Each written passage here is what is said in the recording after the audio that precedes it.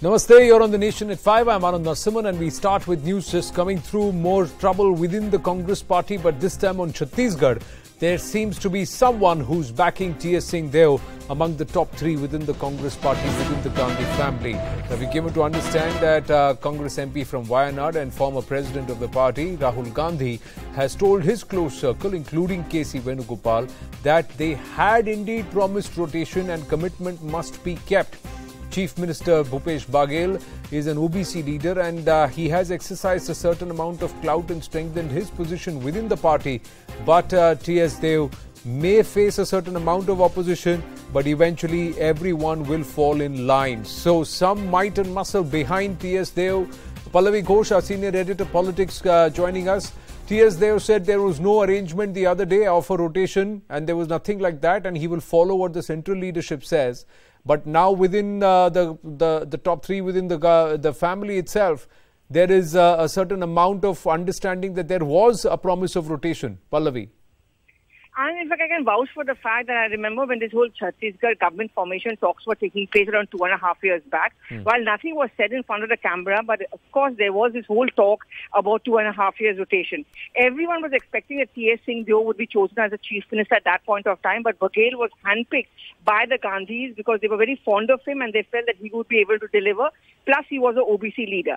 Clearly, this is something which Rahul Gandhi could not have denied. And that's what we are coming to know from our sequence of events, that there is an admission which has come in from the Gandhis that yes, we made that commitment and perhaps it's time to make that commitment. But Anand, there could be huge pitfalls about it.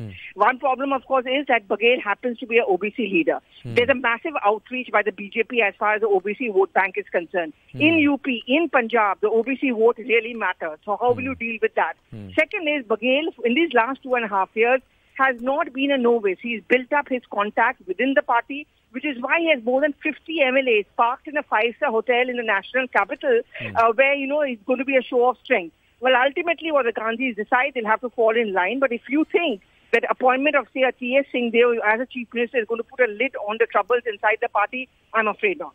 But then what is the other option? Because if there is a show of strength that Bhupesh Baghel is doing, Bhupesh Baghel has also tried to spearhead a lot of the Congress campaigns. He spent a lot of time canvassing and campaigning in other states for the Congress's cause. He's even willing to put in efforts once again back in Uttar Pradesh, Pallavi. So what happens? Because Absolutely, Anand. In all of this, why blame Baghel or Sidhu or Captain? The problem lies with a floundering leadership which is confused, which doesn't know how to give the clear line. Now, for argument's sake, and before I quickly come back to you, Anand, suppose there's a rotation system implemented in Chhattisgarh and, T.S. Singh Deo becomes the chief minister, then there's trouble going in Rajasthan because a similar commitment was also made to Sachin Pilot. So will you follow that principle over there?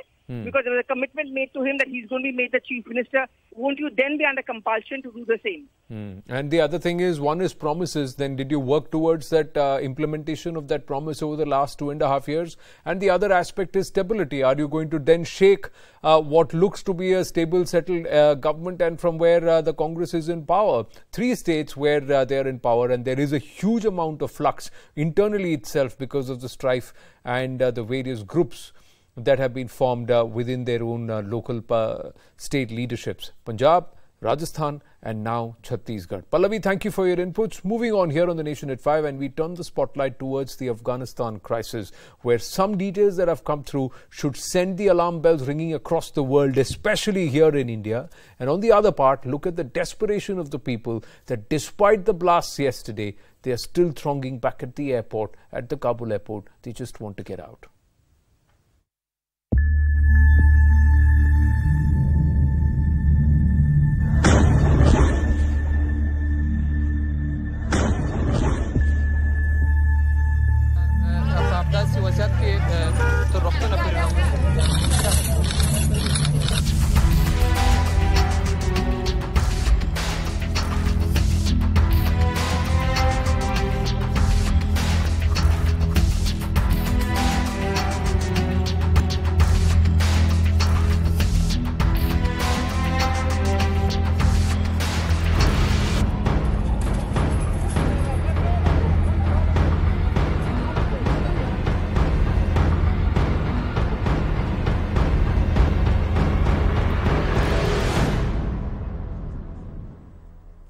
Ladies and gentlemen, this is Abbey Gate. If you see behind, as the visuals will float, you would see the remnants of the blast from yesterday, the impact which is still there in this very region. And it's a sea of humanity back again.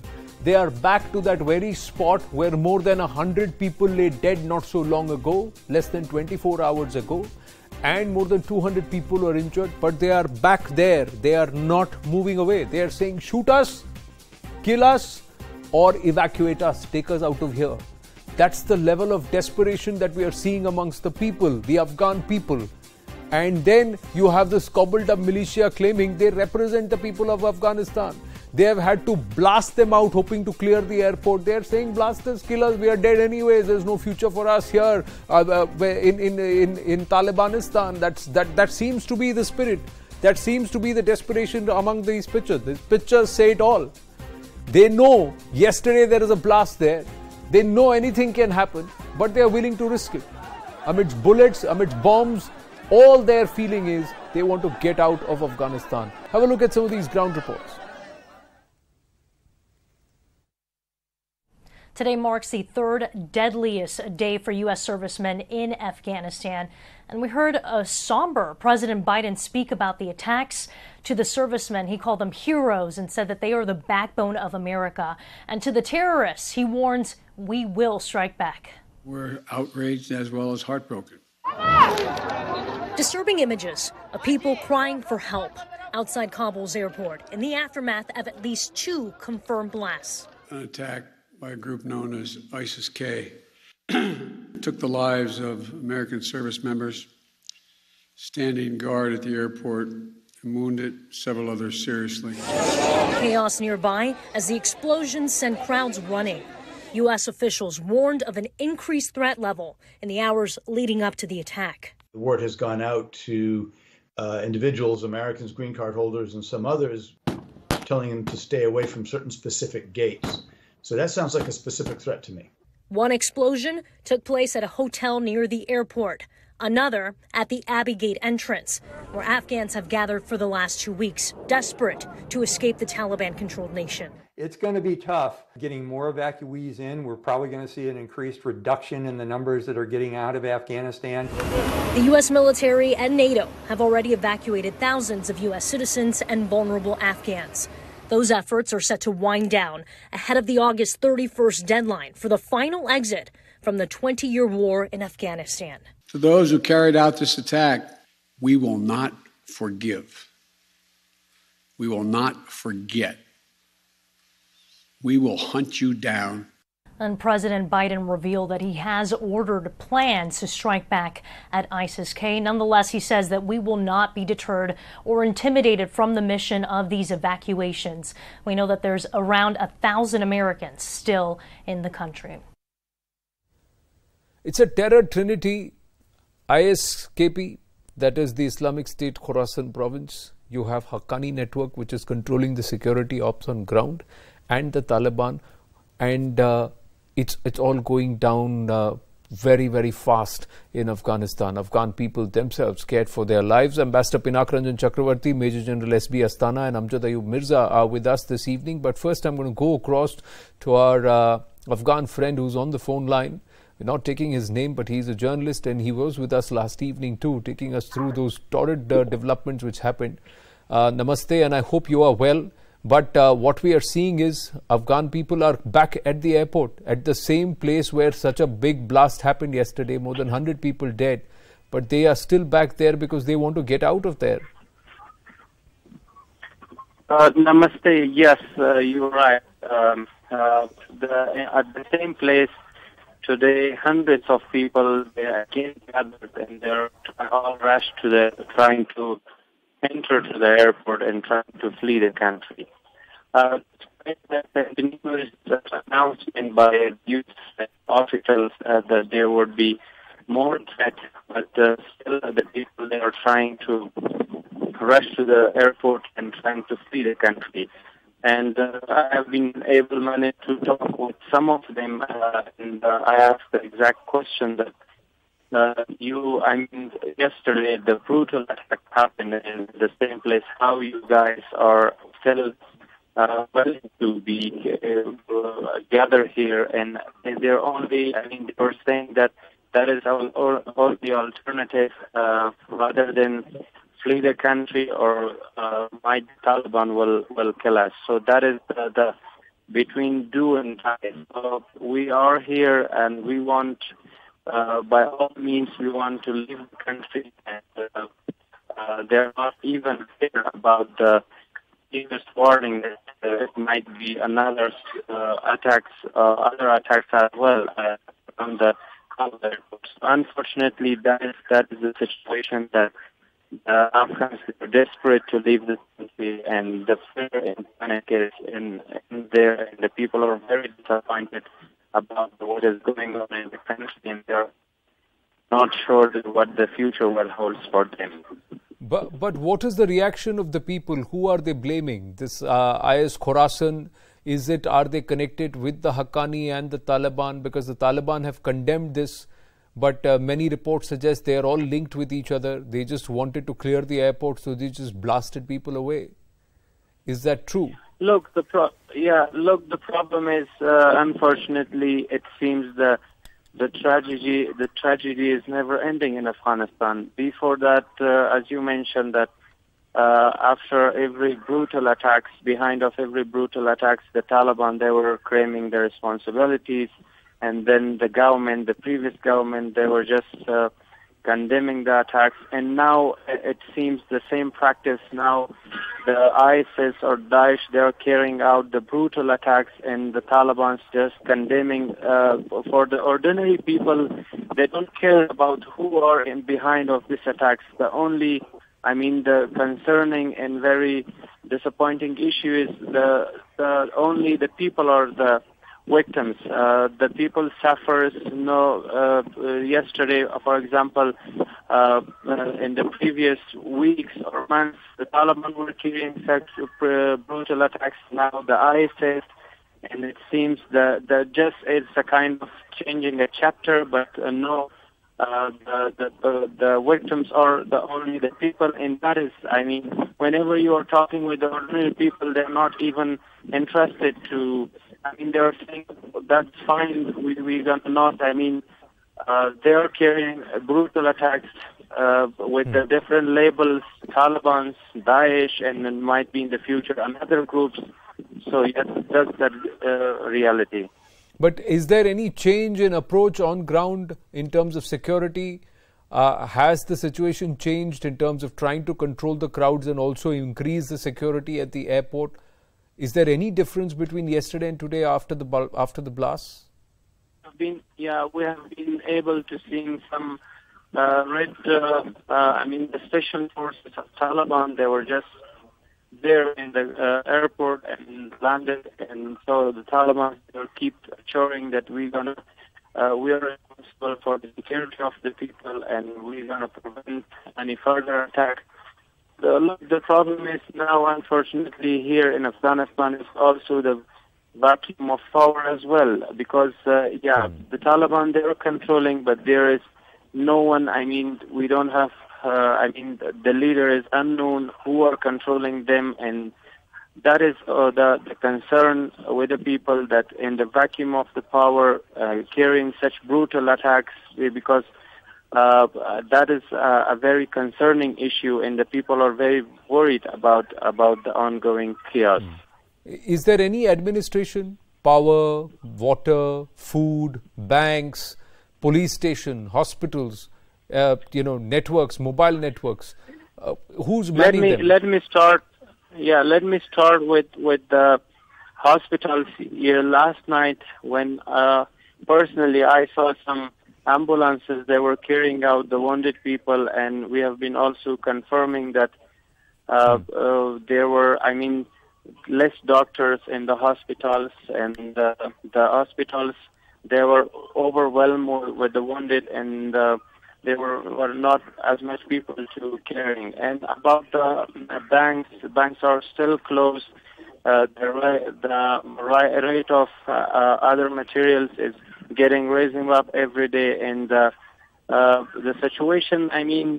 Now the people desperately they are waiting and they're asking for Taliban. Now they are overrun and they are on control. So the main question is how they're going to run the whole system, how they're going to govern it. That's also a kind of a very big problem because already the people, they are running out of money, the economic system that is stopped, and looking to the situation, if it continues like as it's doing now, so I'm pretty sure that in the near future, we would have another crisis of, economic crisis, the humanitarian crisis, where Afghan people will dealing with a different front line at the same time. Yeah. My final question to you, and we'll try and connect with you again through the course of the evening, but I just want to understand, who are the people blaming for this situation? Are they blaming US? Are they blaming Pakistan? Or are they blaming the former government? They are blaming all, and they are blaming as well as, to some extent, they are saying might be the Afghans elites who are the leader of Afghans. They are, in the last several decades, they were trying to, they cannot be able to find a solution in kind of holistic approach. And then now, and at the time being, the criticism is more on U.S. because they are thinking, the general perception, they believe the U.S. abandoned Afghanistan and they leave everything behind at a crucial time. And now that they are the Afghans that they should deal with all. However, as I mentioned earlier, with the vacuum, power vacuum, and the Afghan elite, some of them already left the country. Yeah, so that is, the whole the Afghan elite who abandoned the people, the US that's abandoned the people, and they've left all of this for this group of militia to try and take control of roughly about $85 billion, if you were to go by what Republican Jim Banks said, not just about last evening. I thank you very much for speaking with us. Stay safe. My prayers and thoughts with you and the rest of the Afghan people on behalf of all of us here in India. We just hope that there is a solution that brings a certain amount of peace and stability and safety. Thank you for speaking with us. Ambassador Pinak Ranjan Chakravarti, Major General SB Astana, and Amjad Ayub Mirza. This is the situation on ground. There is no food, there's no water, no banks, and people are back at that place of the blast site, Ambassador Chakravarti. Less than 24 hours, less than 12 hours after those blasts, they were back there saying, मरना तो है या तो bomb से उड़ा दो या हमको यहाँ से निकाल दो. That seems to be the desperation. That's the emotion in them. Yes, indeed, it is. And clearly they are not deterred by the bomb explosions, etc.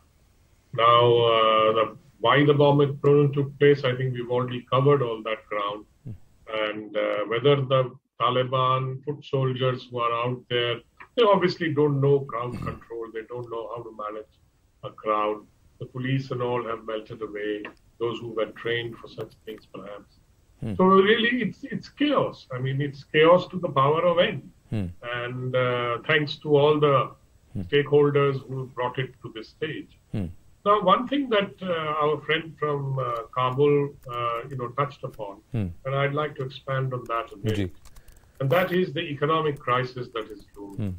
There is no government, the banking system is down, they've appointed governor of the Reserve Bank, whose expertise is money laundering, as far as I know, and I don't know whether he's able to run a modern central bank or monetary policy, because the skilled people have all fled.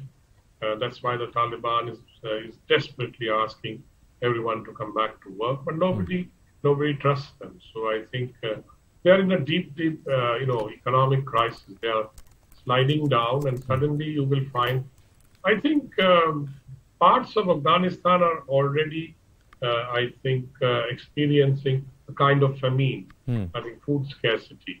I do not know whether Pakistan, the great friend, will now open up, supply lines of food. I hope they do, because the ordinary children, women, and men in the rural countryside, they will suffer, because they are the first to suffer. The other point I think we need to note is that whatever images and sounds that we are getting over the media is all from Kabul and not beyond that. Yeah. Maybe from Panjshir a few because of Amrullah Saleh and Amal Masood, they have teamed up and they are there.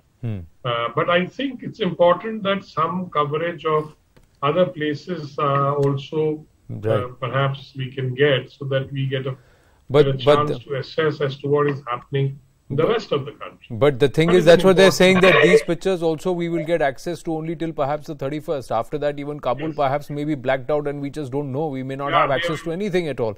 But in terms of the immediate concerns, General Asthana, if they can not think twice or blink twice about bombing and killing their own people, the people they claim to represent because they want to clear an airport, I'm really wondering, what should we be ready for now? How clear and present is the danger that stares us in the face? Firstly, Anand, my sympathies with all the people who have died and the people who are suffering, and the sufferings you have enumerated very beautifully, and I think our friend from Afghanistan has also done so. Now, coming on to the incident, as far as all these terror groups are concerned, whether it is ISKP or it is Taliban or it is Haqqani, they all are the same. Today, Taliban has matured in media and matured in diplomacy. They are doing good cop, bad cop kind of game, because they are the ones, when they entered Kabul, they released ISKP. Faruqi, who is the boss of the ISKP, this guy has changed all the, he was in Al-Qaeda, he was in Haqqani network, and he is also heading the ISKP. So therefore, all these people are all the same. Now, Taliban has a very good excuse of deniability, number one. And number two, I am not breaking the promise. And I also, they have matured in a manner to do the media management to say that we condemn this attack. Now, as far as US is concerned, they are giving a face saver to US also.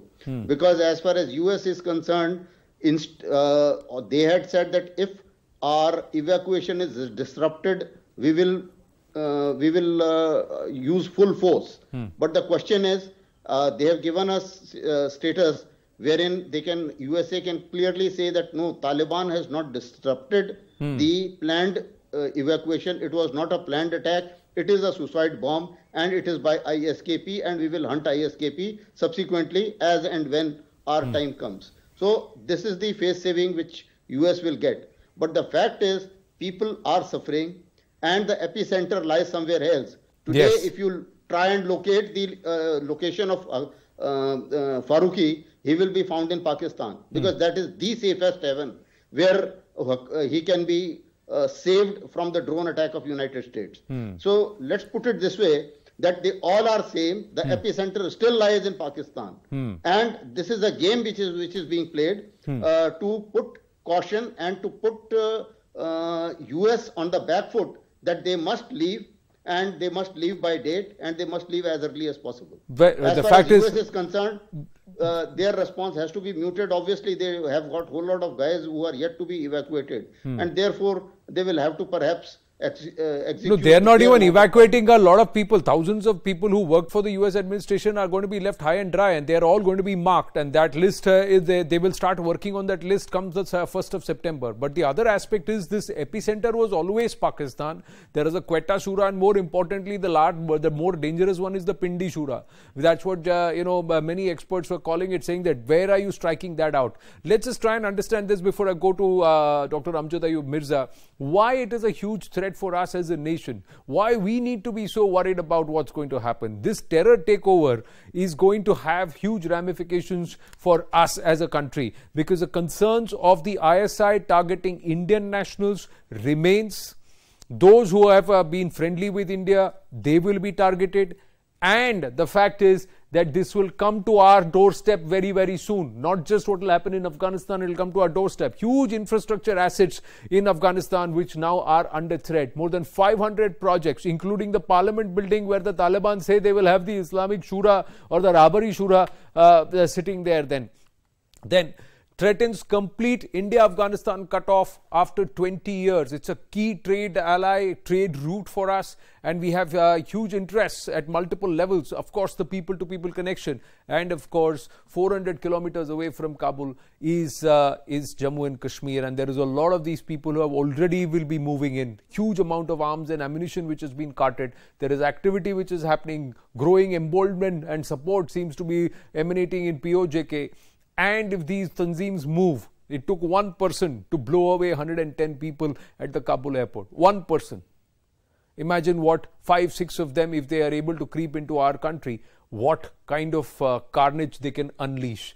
It emboldens ISIS-inspired outfits and modules. Also, those are working in India. That means those who went to Syria, who went there to work with the Daesh there, they are still there. There are people who are operating in lone wolf systems. They will try and regroup and feel emboldened, and they will carry out something like this. They are a bunch of crazies. You just don't know what they can do. We got to be on high alert. Dr. Amjad Ayub Mirza.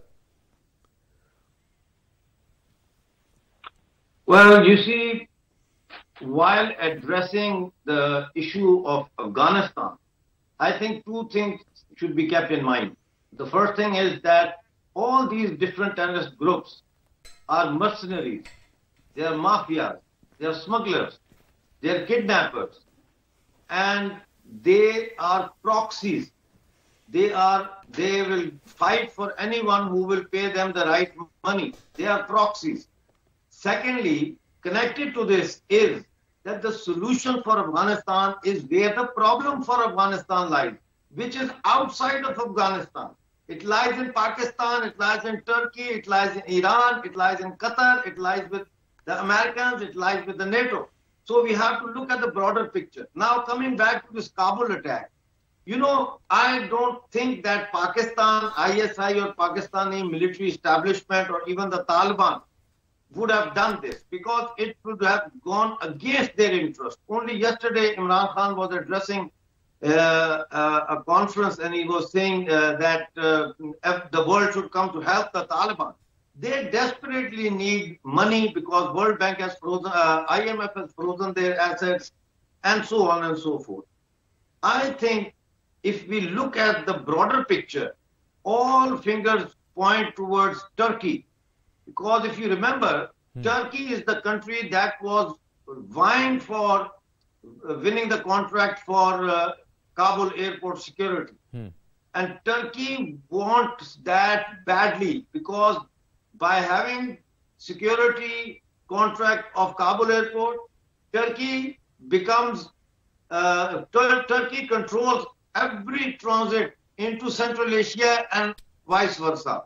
Turkey becomes the Turkey connects with all jihadist groups by being inside Afghanistan. Turkey also raises its profile in NATO. Turkey also presents itself to the Islamic world as a leader as opposed to Saudi Arabia. Now, I think that the Taliban, when they refused bluntly that they are not going to allow Turkey to have the security contract for the Kabul airport, that is when the Saudi Arabia through Pakistan told the Taliban that at no cost whatsoever Turkey is going to be allowed to have the security control of Kabul airport. To add insult to injury, the Taliban demanded that 400 odd Turkish military people who are in non-combat duties should also leave by 31st of August. Now, ISIS KP Khorasan has claimed, allegedly, we don't know because we haven't heard from their representative. The media is telling us that Khorasan has claimed the responsibility. American media is telling us. So this ISIS has got very close ties with Turkey, and Turkey has been funding, Turkey has been training, Turkey has been providing logistic support to ISIS inside Turkey, but somewhere in Istanbul. But somewhere what doesn't make sense, Dr. Amjad Ayub Mirza, is that if the Taliban are averse to Turkey and they don't want Turkey to get in, if they know that ISKP is something that they are against and it's not propped up by Pakistan, but it is propped up by Turkey, then why did they set them all free? Why did they set Adil and Aslam Faruqi free? Why did they open up the prisons and let all these people out? Within 11 days of him getting out, he's perpetrated this on Afghan people. And now he's safely in Pakistan. Why is Pakistan not weeding all these people out and shooting them point blank in front of the whole world, saying that we are not going to tolerate anybody who's killing innocents. They are not doing this. So somewhere everybody seems to be hand in glove, and somewhere everybody seems to be pointing fingers at the other, saying usne kiya, but so that nobody knows kisne kiya. But the fact is that all of these people know. All of these people know that the epicenter lies in the neighborhood, and that epicenter has to be wiped out. Because this think tank and all of these people are not only getting sanctuary but support on a land where all these jihadi tanzeems are found. It's the same place where Osama bin Laden was found by the Americans 10 years later. So those are questions that need to be answered.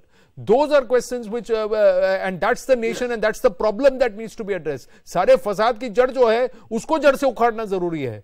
It's no point pruning the branches when the problem is there at the root itself. And तब तक तो जड़ें मजबूत हैं, they'll keep doing it. We'll take this conversation forward later tonight. I have paucity of time at this point. Ambassador Chakravarti, General Asthana, and also Amjad Tayyib Mirza. Thank you very, very much. We're going to take a very short break here on The Nation at 5.